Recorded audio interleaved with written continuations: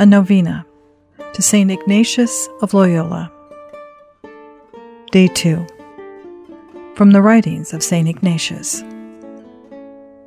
You are much deceived in thinking that the cause of your unrest and little progress in following the way of the Lord comes from the place where you live, or your superiors, or your brethren. This unrest comes from within you.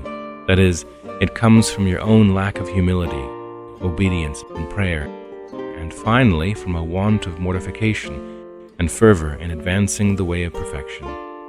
You could have a change in residence of superiors and of brethren, but if the interior man is not changed, these other changes will do you no good.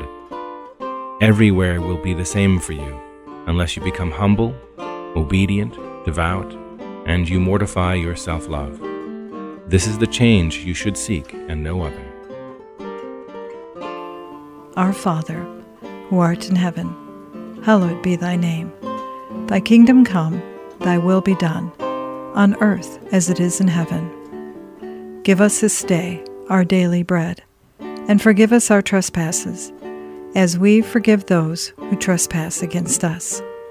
And lead us not into temptation, but deliver us from evil. Amen.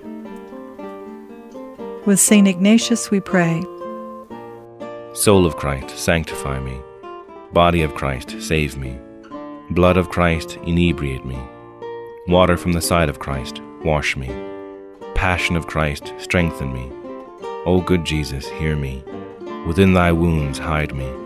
Suffer me not to be separated from thee. From the malignant enemy, defend me. In the hour of my death, call me, and bid me come to thee, that with thy saints I may praise thee, forever and ever. Amen. St. Ignatius of Loyola, pray for us.